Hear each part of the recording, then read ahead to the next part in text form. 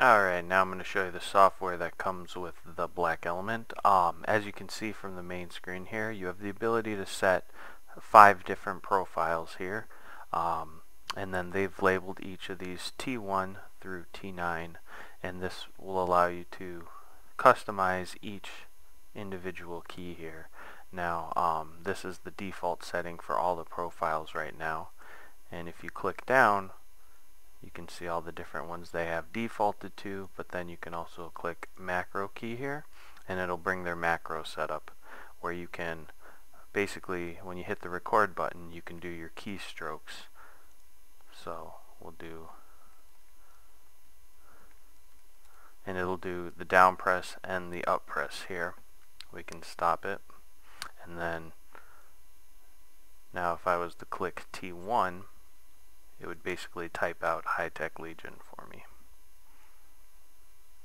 And this is very useful for, the MMO and RTS games where you have multiple skill sets, multiple keystrokes that need to be done. We'll just exit that out, and we'll default it back to normal. Okay, and then once you set your different profiles, you can save it to the computer or you can save it to the mouse. And the mouse has 128 KB of onboard memory, so it can save all your profile settings.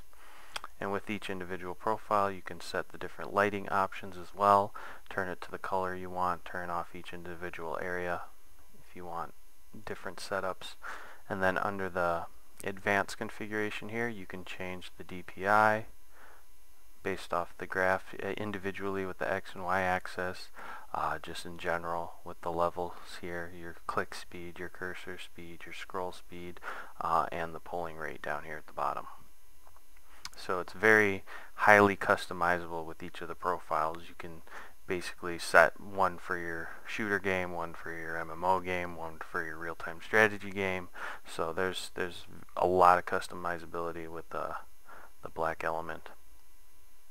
Now also, while you have the software open, you will be able to have an on-screen guide that'll show you exactly what you're doing. So like if you hit the back button and the forward button, or if you change your DPI on the fly, it'll give you a nice little pop-up here on screen.